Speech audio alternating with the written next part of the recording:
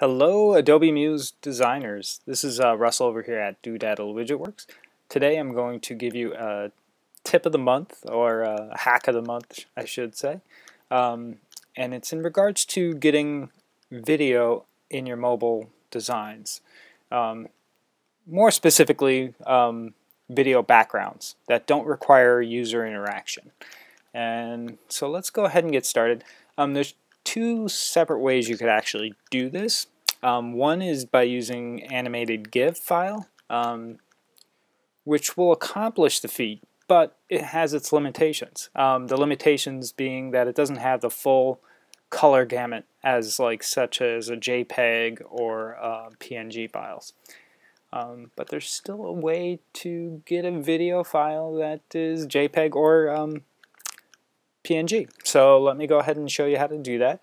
It's using Twisty360 Pro, and you can download that at www.doodadle.com. You can easily find the widget there. So let's go ahead and get started.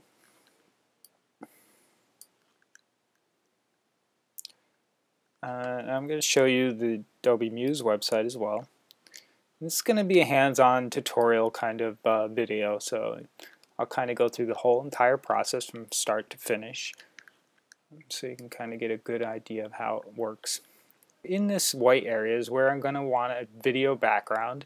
I kind of want it subtle. It's a business page, so it can't be too much over the top. So these are some of my inspiration videos that I kind of was looking at for that space, and I kind of narrowed it down to two, this one here or this one here.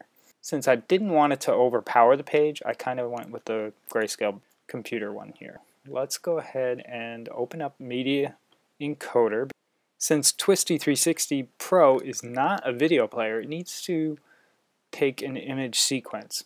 And you can easily break down a video into a sequence of images. So you'd want to open up a Media Encoder, Adobe Media Encoder, and then you're going to want to drag and drop your video into the work screen.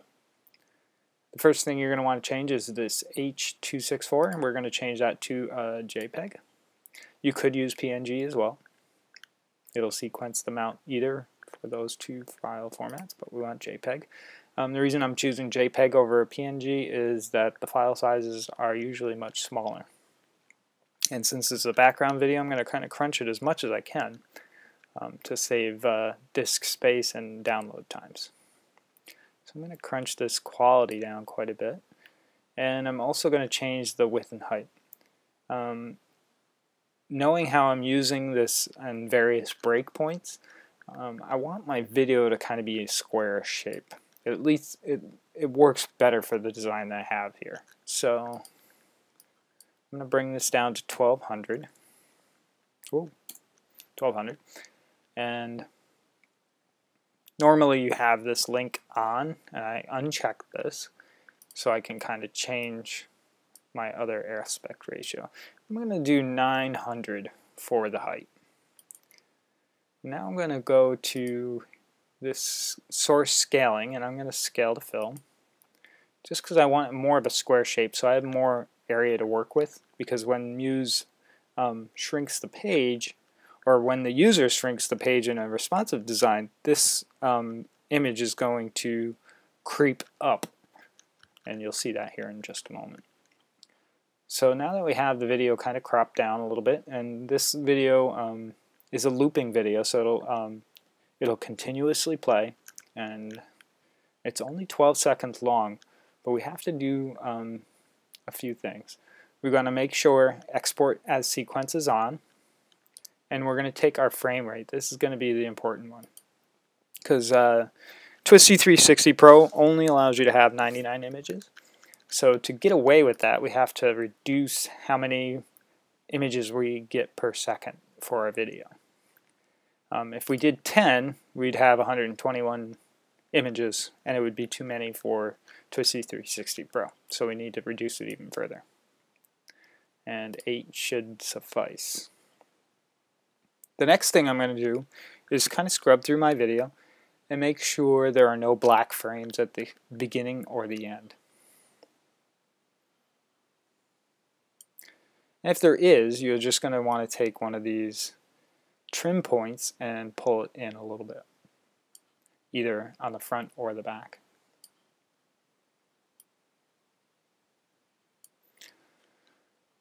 Okay, now that we've done all that, we got our frame rate set, we have to change our file name and create a folder so they'll all drop in. There's going to be quite a few images, so you're going to want to contain them in a folder. So we're going to go new folder.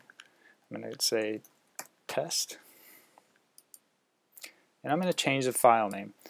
And I'm going to tell you to put this in all lowercase, and I'll get to the reasoning why here in just a few minutes. Let's say computer, and I'm going to click save. Now that we've done that, we can click OK, and we can click the start icon here. And this is going to sequence our video for us. Now that that's done, I'm just going to minimize this. We're going to go to our test window, and you'll notice it does some things automatically for you. Kind of similar to what Twisty360 Pro is going to do for your images as well. So you have the computer 00.jpg is your file name, your full file name. If you are utilizing Twisty360 Pro, the thing you're going to want to know is that the 00 and the .jpg is going to be automatically populated by the widget, by the settings you choose in the widget. So when it asks you for the file name, you're not going to want to include this highlighted area here. You're going to want to just include what's not highlighted, which is computer here. That being said, we have to look at how many images we have in total, and there's 98 of them, and that is great. So we'll go ahead and get started. The next step is to import the actual images, and I always use add files to upload, because this will put them in the proper folder for Twisty360 Pro on your host. So let's go ahead and do that. Desktop, our test folder, and here they are. We're just going to select all of them and then click open. And before I even drag out Twisty360 Pro, I'm going to actually upload this to the host. So let's go ahead and do that now.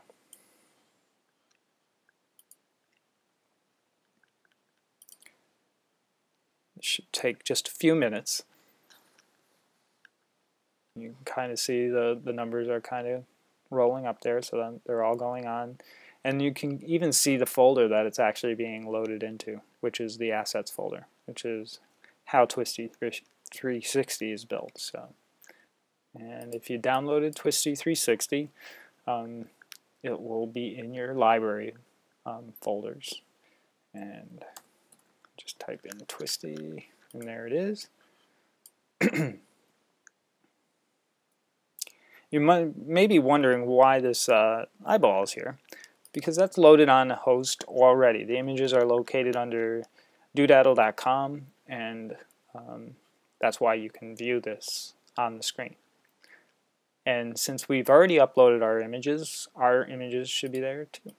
So let's go ahead and put in our server. Oops.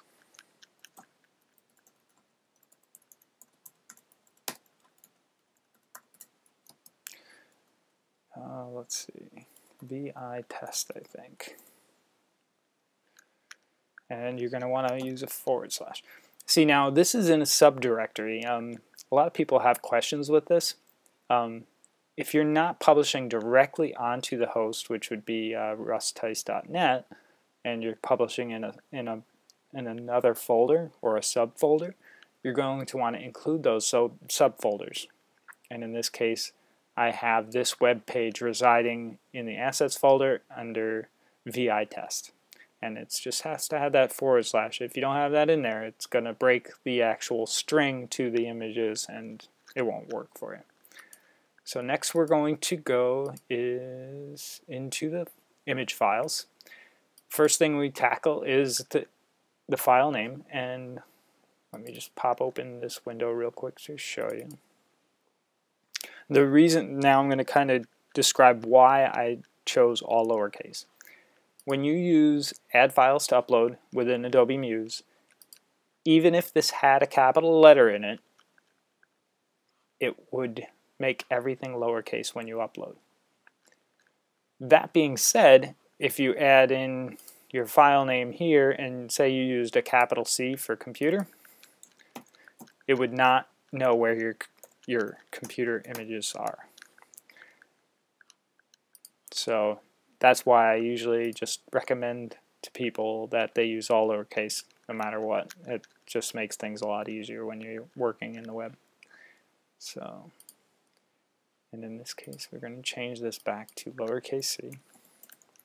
And I'm just putting computer, and I kind of walked you through that a minute ago because the 00 and the .jpgs are all going to be automatically populated by the settings we choose. So everything before those, this right here is what we need. Everything else is getting auto-populated.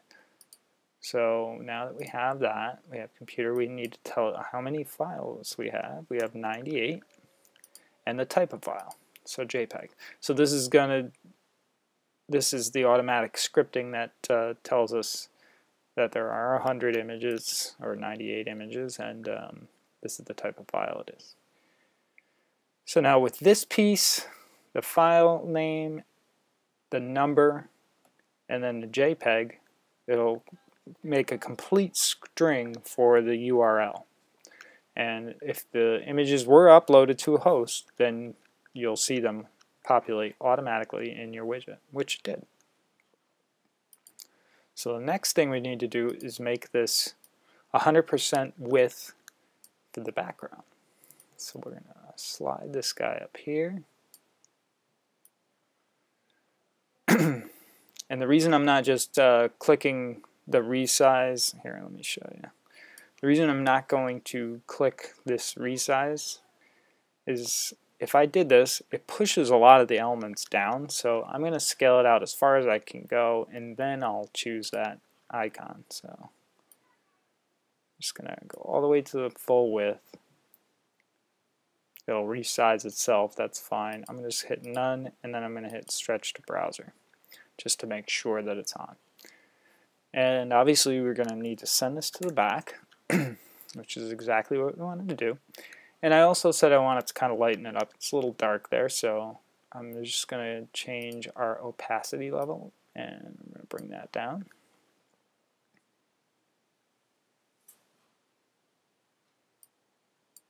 I don't know if 30 is too light, but we'll find out. And as I was saying, as you compress the page size, this video is going to start reducing in size in the upward motion. That's automatically done through Muse, and you don't really have a ton of control over that. So key is to kind of position your video. Here, let me bring this back to 100% so we can see it easier, and then we'll adjust that looks good. So that is about where I want it. So we're floating in the background, but there's some bleeding that's going on behind the navigation and underneath these icons and stuff. So let's go ahead and look at our next breakpoint. And this is going to be the same thing. We're just going to scroll this all the way out to the edge. Full width. Our next one. And you can kind of see why I did a squarish type. If I just had a rectangle, this video is only going to kind of go and fill up half of this information, which is not really what I wanted. So hopefully we have enough at this point, since I'm hoping. Yeah, we might have to trim it a little bit more, or we might have to adjust this design and pull up some items here to make it work just right. So, and we do want this to full breadth, and same thing here.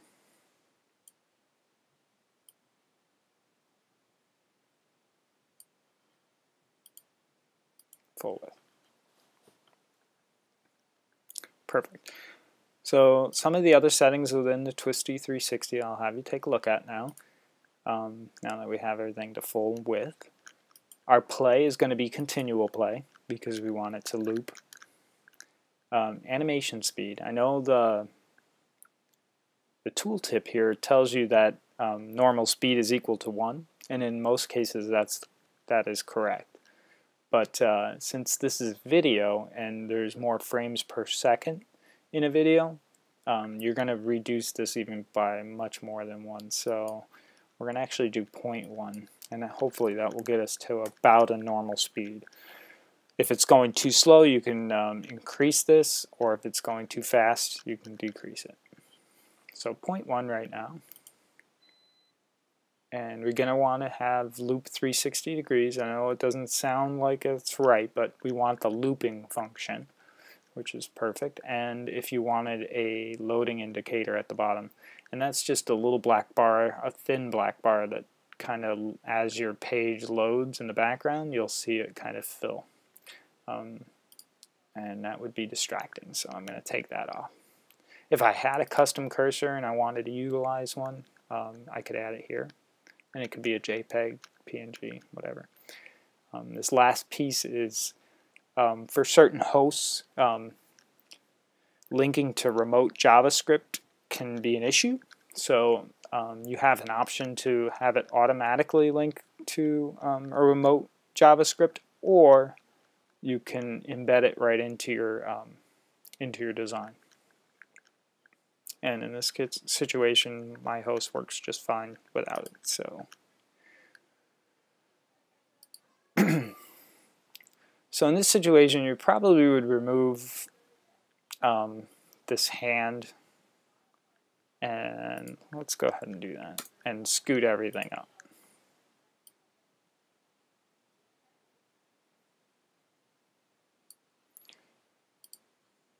If you wanted to continue to have that. We could even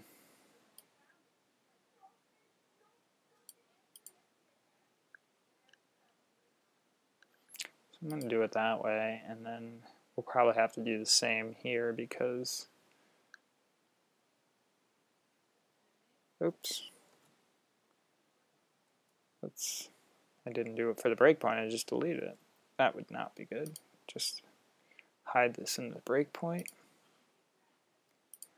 Grab that, drag her up, and bring this back down. Perfect. So we'll look at this one here and see if we can kind of crop it up a little bit. Yeah, we probably can. I'm going to leave that there, and I'm going to drag this guy up.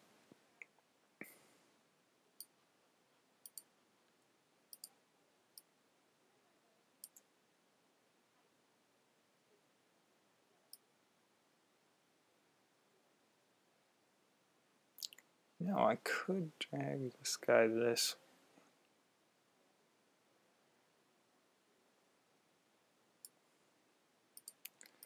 This will allow me to kind of scrunch things up a little bit higher than I want, which is good. The more bleed you can have here at the bottom, the better off it will work, because as you're shrinking this breakpoint, the video is going to crop up from the bottom. So let me see here. This is justified to the center. Let me justify this to the right, and then we'll look at our next breakpoint. Alright, so everything looks kind of in order to where I want it to be. I do want to lighten this up quite a bit because it's kind of interfering with the readability of revenue here. So we'll change this down to 58. And let's go ahead and upload to host. I could preview this to browser at this point, but I'm just going to upload it to the host for you. Should only take a second.